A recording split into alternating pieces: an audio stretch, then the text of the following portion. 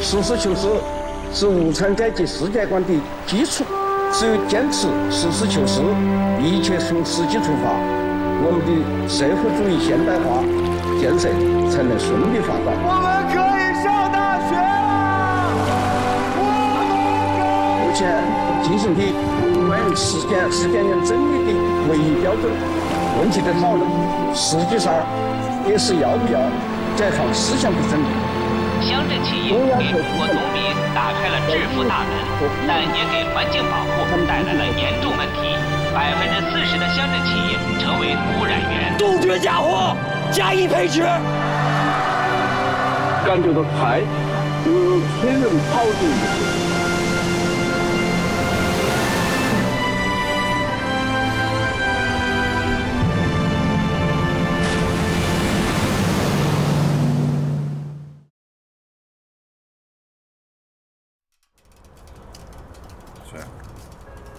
我总觉得这次休假休得有点怪。平时车间总是人手不够，大家伙3班倒都忙不过来，怎么一下就让我歇2个星期？傻小子，让你休假还那么多废话，这要是我屁都不放马上走，2星期我都觉得少。你是不是知道什么事儿故意瞒着我？那臭小子还学精明了啊！我又不傻。车间为什么给我放假？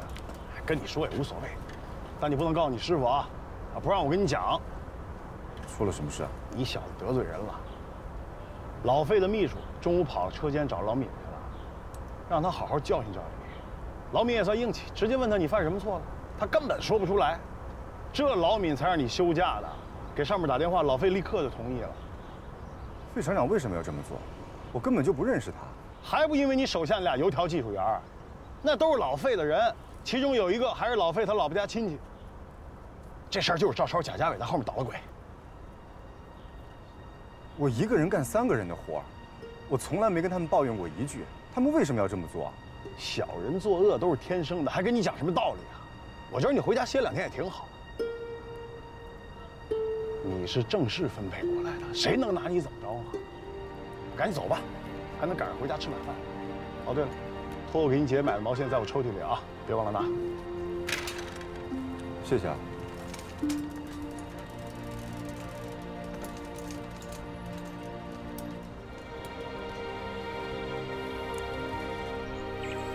哎，东宝，你停一下。啊？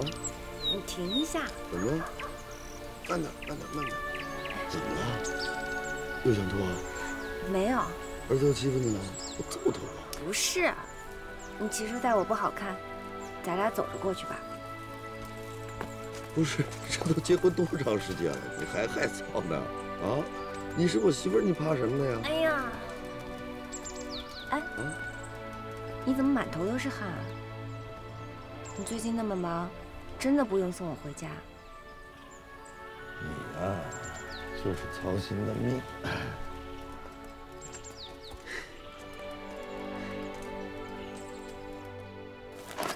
妈，这是我半年的工资。呀，家里钱够用，你自己的工资啊，自己留着吧。就是你自己拿着。你现在一个人生活开销大，你给自己买件新衣服也好啊，别总穿着大学时候穿的旧衣服了。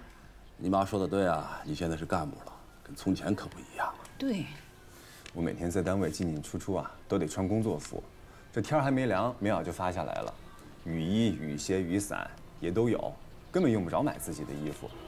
而且我们食堂还是补贴的，菜好价低，每顿都有荤的，而且什么肥皂、洗衣粉、卫生纸这些都不用买，每季度都发。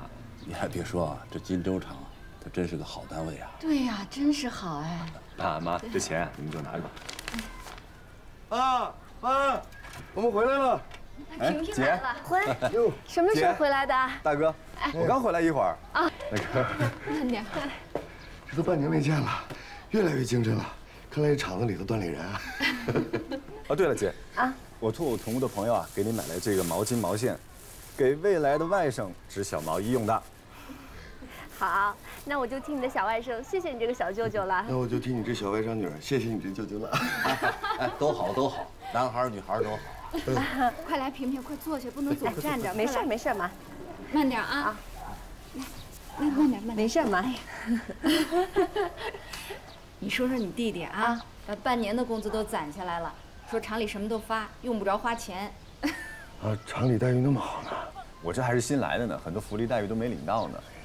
只有隔三差五看着那些老工人今天领什么费，明天领什么钱。等我转正吧，转正以后，我估计可以多拿些钱回来。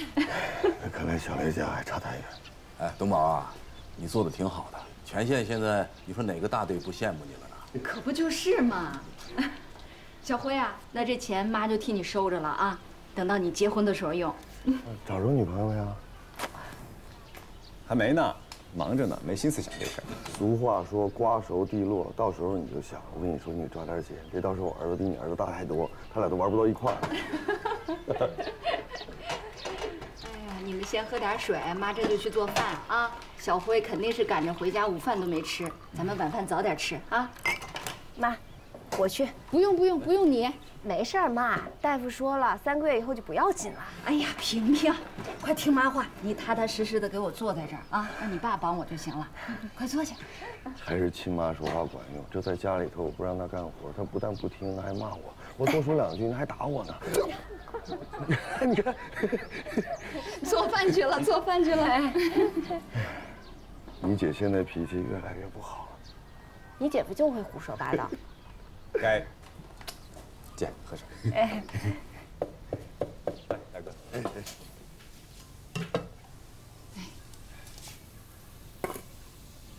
儿子回来了，怎么还叹上气了呀？把蒜扒了，来。哎，来了。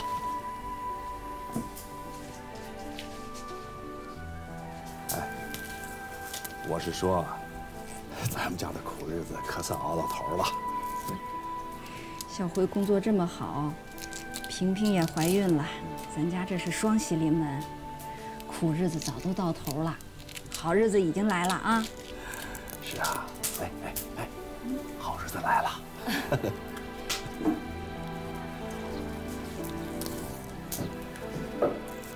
过些日子萍萍生了，我得去伺候月子，你得赶紧练着自己做饭啊！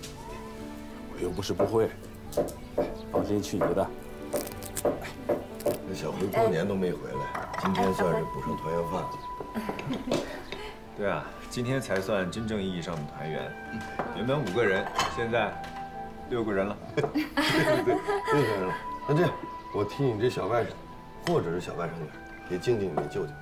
好，来，爸。哎呀。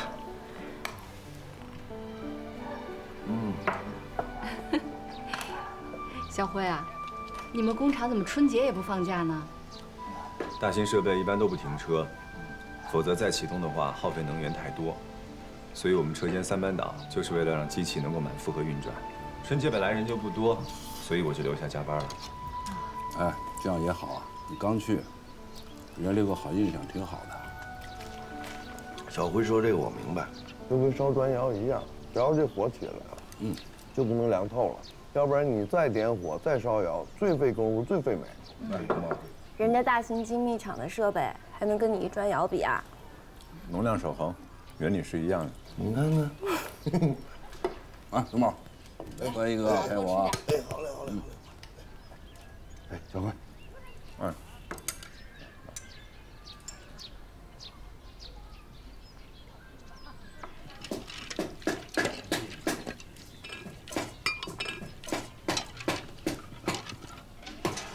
我去打水了。哎。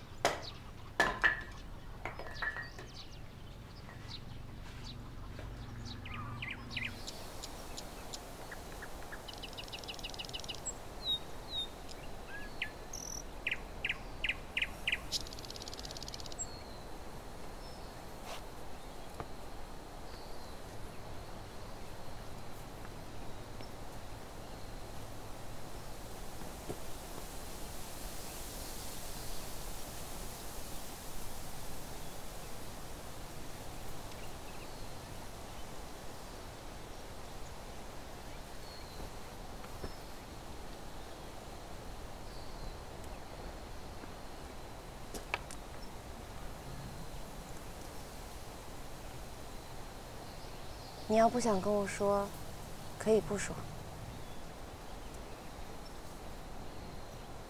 我有点累了，姐。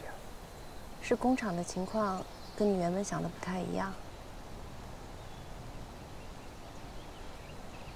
我刚到荆州厂的时候，以为是找到了用武之地，本想着凭自己的能力做出点事情来，可没想到，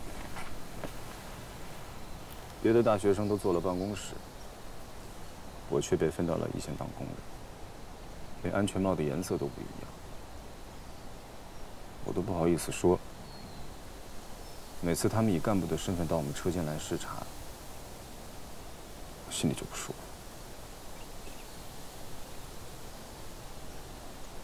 小孩子受委屈了。嗯。你信上不是跟我说，你都当上技术员了吗？这不是不错的成绩吗？是不是给自己压力太大，有点累了？累我倒不怕，可我做了这么多，没人夸我也就算了，可还有人故意为难我。这次就是，厂里领导点名批评，车间主任才叫我回来的。那你是不是工作上犯什么错误了？没有，所以我也不知道他们为什么要批我，为什么没让我回家。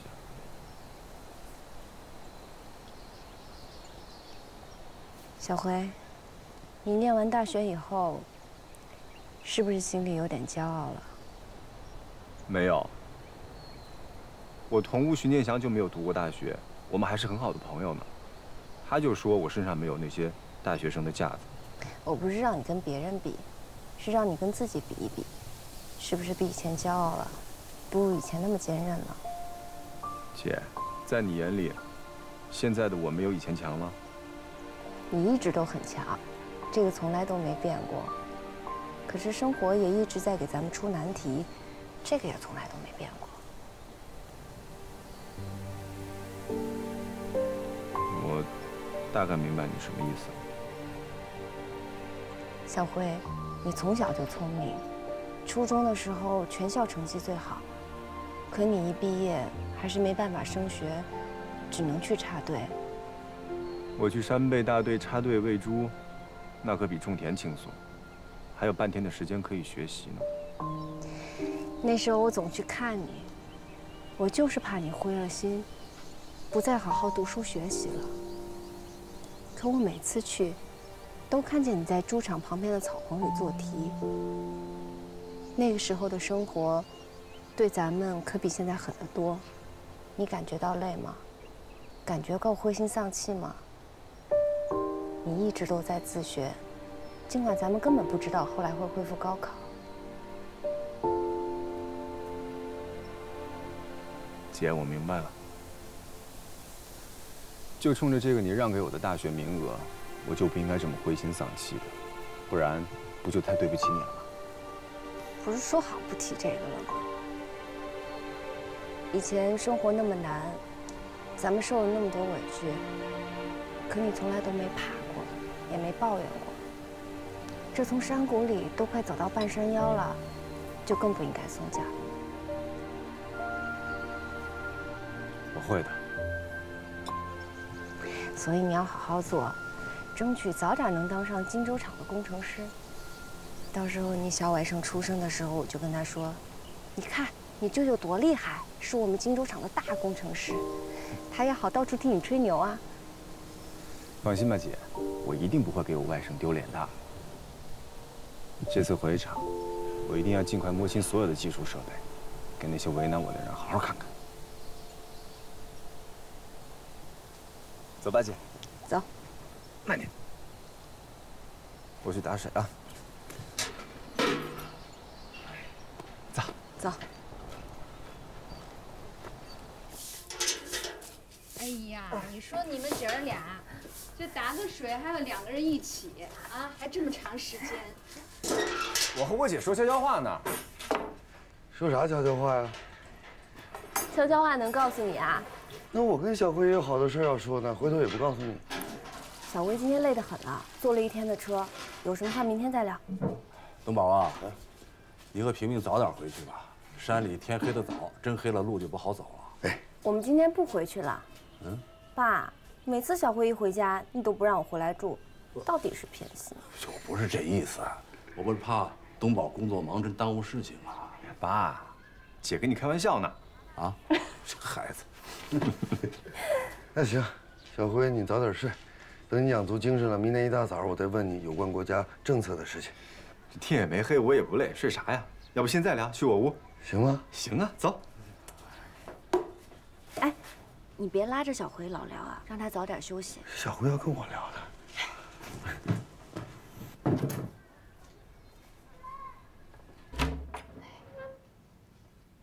他爸，你看出点什么来没？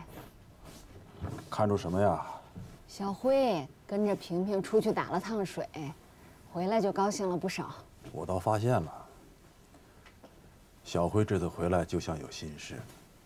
哎，到底是他们小姐弟俩能说得来，不然咱们也得跟着担心，不是？除了这个就没看出别的来啊？还有什么？还有啊，咱萍萍过得不错。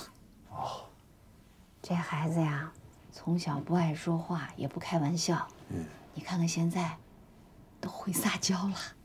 这说明什么呀？说明东宝宠着他。是。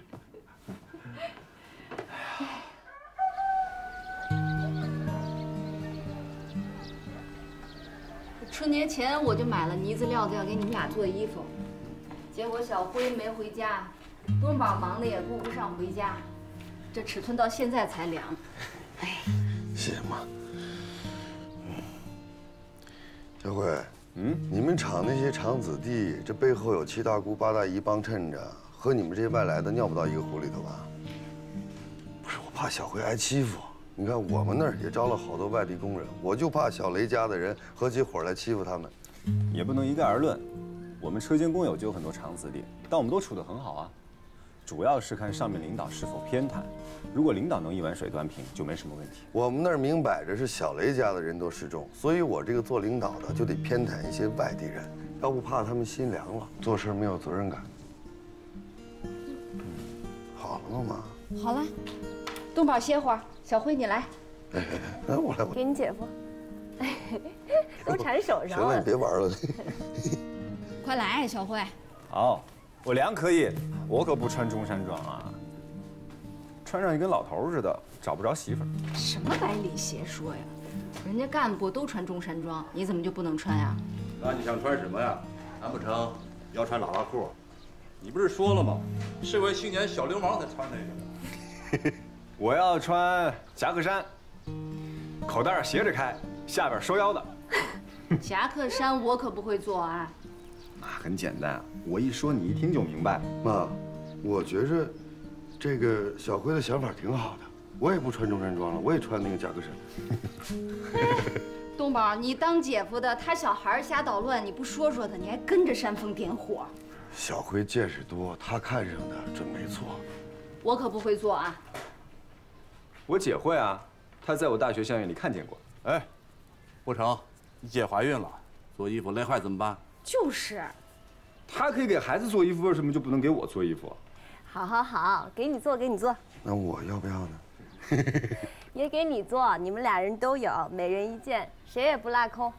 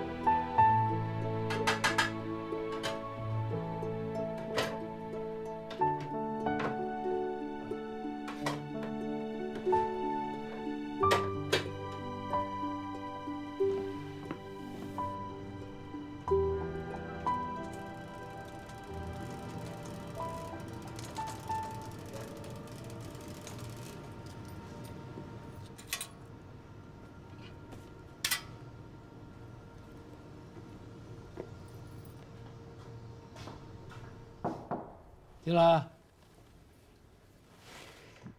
水书记，小宋，我有个问题想请教，不知道你有没有空？来，进来。坐下说。哎，我听说你去休假了。是的，水书记。啊。什么问题？说正事，问吧。我就是想请教，你当初是怎么做到和光同尘的？问这个问题啊？啊，那这回不嫌弃他是官僚作风了？其实我更想知道，除了这个，还有没有别的办法去管理那些不配合工作的人？这还是鄙视他是官僚作风啊？不，水书记，管理别人这个问题是我目前最大的对手，在我没有打败他之前，我没有资格鄙视他。那你说说到底什么问题？这次休假不是我自愿的。我当上技术员以后，车间给我分配了2个助手，这2个人资历老，关系硬，他们从来不把我放在眼里，我也使唤不动他们。于是，我就一个人做完了3个人的工作。本想着跟他们互不干涉，但没想到，最后还是得罪了他俩。他们去厂里告我的状，闵主任护着我，才让我去休假的。有这种事儿？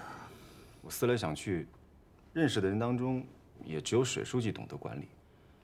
一个几万人的荆州厂，你都管理得了，我遇到的问题自然不在话下。所以我这一回来，就跑来请教了。你不用给我戴高帽子，我是不会帮着你把那2个不听话的技术员调走的。哦不，我不是这个意思，我也不是来告状的，是真心求教。否则你调走那2个人，后面还是会来新的人，我还是会遇到这样的问题。这才像个男人应该说的话。你遇到的管理问题，其实很容易解决，只要一个图表就可以变被动为主动了。图表？能说具体点吗？你可以画设备工序的流程图，就不会画工作程序的分解图。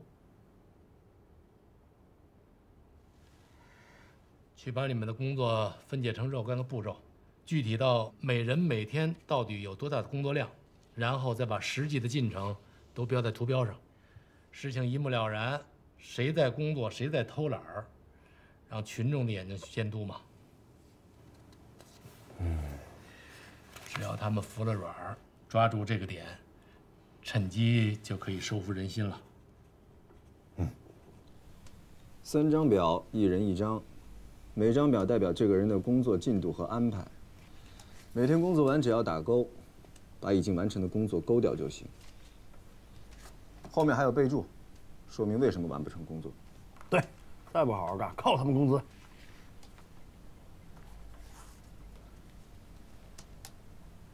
你在干嘛呢？跳棋啊。以后你就注意点，这深夜都是。干嘛呢你？看什么呢？啊？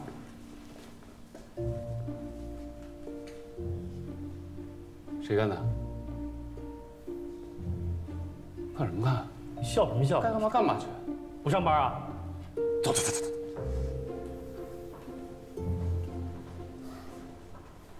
主任，这事儿您必须得管管。这小子现在是骑在我们头上拉屎，欺负人都欺负到这种地步了。你太欺负人了吧？他怎么欺负你们俩了？是打你了，还是骂你了？他是没打没骂，可是他做的这些事儿比打骂严重多了。对呀，他那是贴大字报，这典型的文革作风吧？这是啊，主任。贴大字报？那大字报里写什么了？那小子说我们俩没完成工作进度，我们俩的名字每天下面都是红色的叉，这看着跟死刑犯似的。你看得太不吉利了吧？那你们2个到底完成工作没有啊？就算我们没完成，可这小子也不能来这套啊！他这是当着全车间的面，打我们俩的脸，这让我们以后怎么工作嘛？我怎么没看出来他打你们的脸呢？你说你们知道没完成工作，为什么不能争口气把工作做完呢？主任，这工作我们能做，但是这小子……但是什么但是？现在全厂都在搞量化工作流程，整顿办就是抓这个。人家宋运辉主动把它做出来了，你说你们俩不说支持，还跑到这儿来告状，张口一个这小子，闭口一个这小子，这小子是谁呀？他是你们领导，是一车间技术组的负责人。你们两个是车间的老人了，听我一句劝，回去呢跟宋运辉好好的谈谈。重要的是，端正你们的工作态度。你以为我没看出来吗？你们两个那是磨洋工啊，那简直就是消极怠工。宋运辉搞出这个工作分解图，怎么说你们两个都不占理。这个事儿啊，如果捅到上面去，厂领导也保不住你们。不信是吧？那好，那你们去找费厂长告状去。你们也知道，这老费啊，这段时间心思根本不在荆州，泡在部里边忙着进设备。你们两个觉得老费会管你们俩的破事儿吗？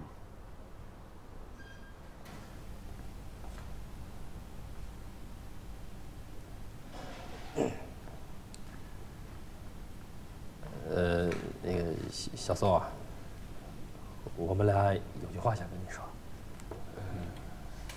以后我们可以配合你的工作，服从您的领导。只是那个工作分解图，能不能就别挂出来了？那个前一阵有什么做得不到的地方，你多担待啊。大家都是同事，只要以后能够互相配合工作，就不用道歉。但是工作分解图还得挂。不是那个小宋，你是累不死的铁人，可我们不一样，我们年龄都大了，实在是没办法像你那么拼啊。人跟人确实不一样。我可以根据实际情况适度调整你们的工作量。下周开始，你们就以我1半的工作量列入考勤吧。行。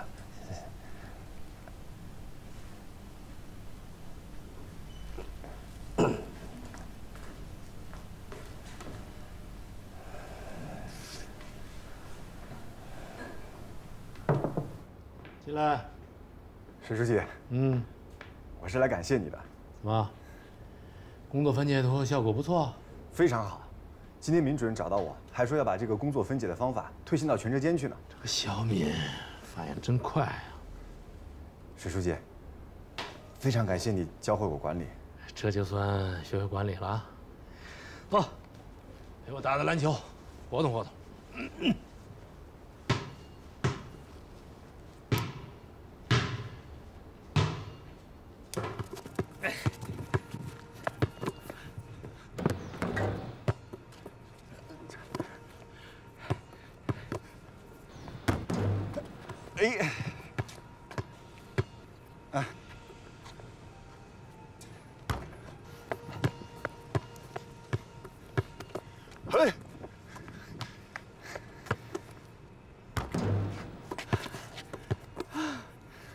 不行了，不打了啊！对不起啊，沈书记，我又忘了你的年龄和职务。你没有忘，你是根本不会打配合。读大学的时候，于山青教我打球时就说我这个人太毒，根本没法跟人配合。太毒，这个总结相当的错误。你不是太毒，你是太傲。太傲。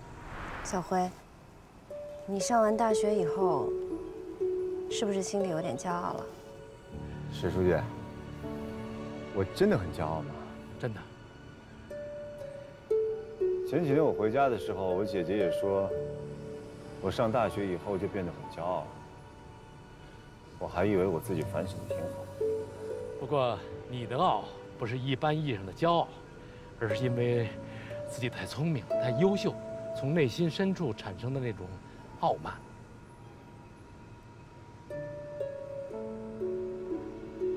我改。这种傲是改不了的。不过你也不要灰心，傲也是一个人的本钱，是你坚持不懈、不断努力前进的动力。但是这种傲，你要深深地藏在内心深处，不要拿出来给别人看，更不要拿自己的标准来要求别人。你是说，让我降低对别人的要求？现代工业讲究的，一是社会分工，二就是社会协作。管理别人也是一种协作。你要同别人协作，就要充分了解别人的特征。社会是由大众构成的，可能有的人不如你优秀，有的人不像你那么上进好强，但是你又离不开他们。你要同他们协作，就要放慢自己的脚步，让别人能够跟得上。那就不是先进的向后进的妥协吗？工作往往就是在妥协和博弈当中完成的，这就是和光同尘的精髓。就像咱们打球，一支篮球队有5个人，你跑得又快，传球力量又大，谁能接得住你啊？你能力强，你可以打前锋，但是总要有人打后卫，总要有人给你传球吧。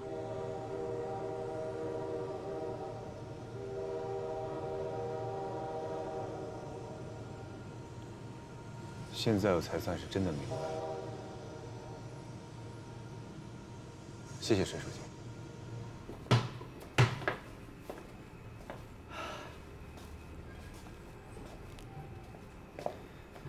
沈书记啊，我听说你并不是技术干部出身。是啊。你问这个干什么？你找我借过关于 FRC 的资料，那篇论文采用的数据和技术都很前沿。如果不是搞技术的出身，读起来恐怕会比较艰涩。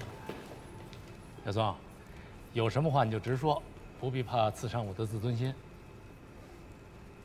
那天咱们第一次打篮球的时候，你可没这么多顾虑。我是想说，如果水书记需要进一步了解 FRC 技术，我愿意略尽绵薄之力，就算是对我教你怎么管人的回报。是的。你这个人倒是不白占别人的便宜。我也写了个方案，你来帮我审审稿。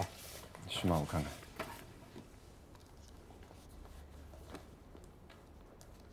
看。那书呆子。啊，水书记，你说什么？没事，没什么。宋老师继续。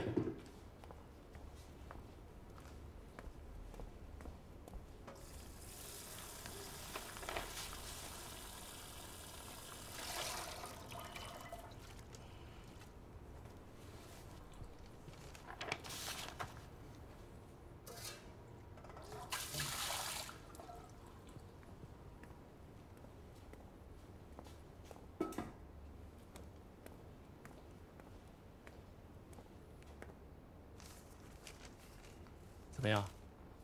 是不是水平太低，不入宋老师的法眼啊？倒不是水平太低，主要是太过，谢谢，主要是太过片面。全文都在着重论述 FRC 的局限性，有点生搬硬套数据和理论的感觉。宋老师的点评倒是很直接呀。水书记啊，你怎么叫我宋老师啊？那我叫你什么呀？你给我讲课，又帮我审稿，还点评我说不是内行，这不是老师的态度吗？你别叫我宋老师，你还叫我小宋吧。你叫我老师，我有点不自在。我都叫了半天了，你现在才不自在。好了好了好了，咱们还是继续点评我的稿子吧。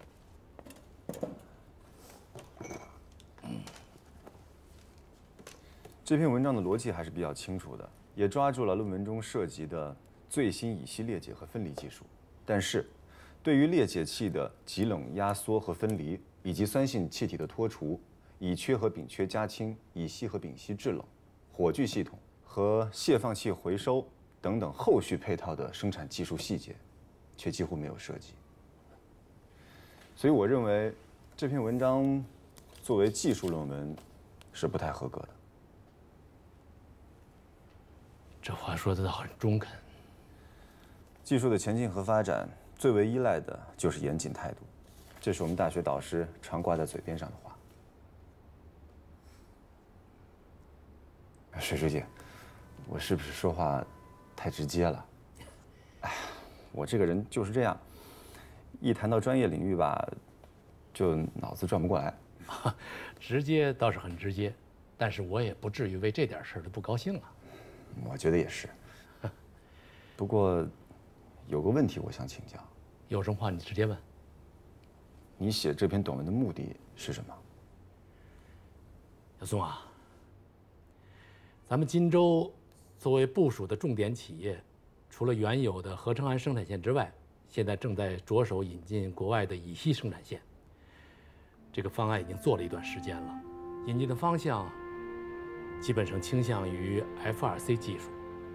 你也说了，我是个外行，对于技术参数、设备细节，我不如老刘他们懂。但是我毕竟在荆州干了大半辈子了，我也想为引进设备做一点贡献。那如果这篇文章的目的是为了引进设备，那就需要重新架构，参照和使用更加准确的数据。这个任务你可以交给我。写这种技术论文，我还是比较有自信的。还是算了吧，你就只负责给我讲讲课，动笔还是我自己来吧。沈书记 ，FRC 的技术论文涉及面很广，专业性非常强。我有这个跟你讲清楚的时间和精力，我早就写完了。当然，如果你想进一步了解技术细节，我还是可以给你讲课。但是说实话，就算咱们说清楚了，这个文章也不好写的。年轻的时候没有了学习机会，上了年纪才感觉到技术的重要。小宋啊，我真的很羡慕你们年轻这一代啊。沈书记非专业出身，又一直刻苦钻研化工技术，你这篇文章真看不出来是外行写的，只是什么？只是经不住答辩阶段的推敲。我又不是来考大学的。既然是给引进技术设备谋划方向，那就一定得经过厂里高工的技术论证吧。到时候他们提出的问题，可比大学教授的还要刁钻和专业。沈书记，我这可不是帮忙，我这是向你请缨，请你把这个任务交给我。我也想为荆州引进国外设备的大计划贡献一点力量。你有事业心，也有责任感，这都是好的。但是，你要想替我写这篇文章，必须得答应我一个条件，否则的话，我宁可自己写这篇文章。沈书记，请说。关于这篇文章的来龙去脉，你不可以跟除你我之外的任何人谈起。好，但是我能问为什么吗？咱们荆州风云激荡，这片天地早晚是你们年轻人的。在你们走到舞台中央之前，还是给我们这些老家伙留点面子吧。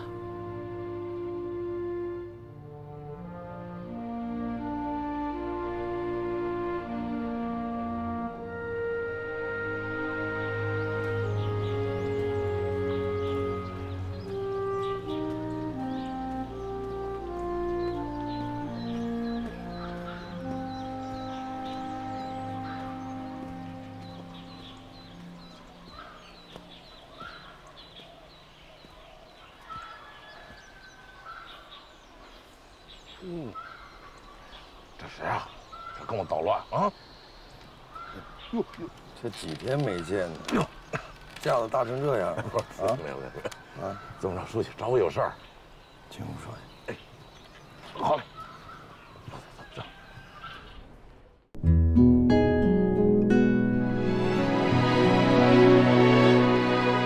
春天开的花无声，盼着秋天的景色，说过前人栽下的希望的种子，后人来获。夏天的骄阳如火，泛起层层波，陶依旧热，推开一扇窗，让风轻扬过，如春来过。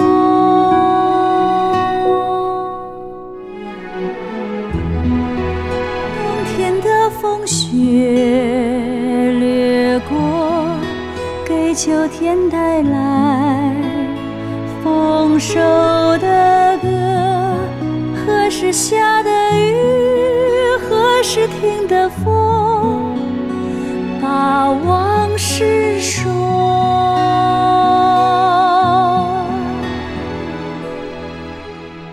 春风吹又生澎湃，岁月的长河，时间走过一路的坎坷，一路的高歌，都是属于我们的。笑看时间走。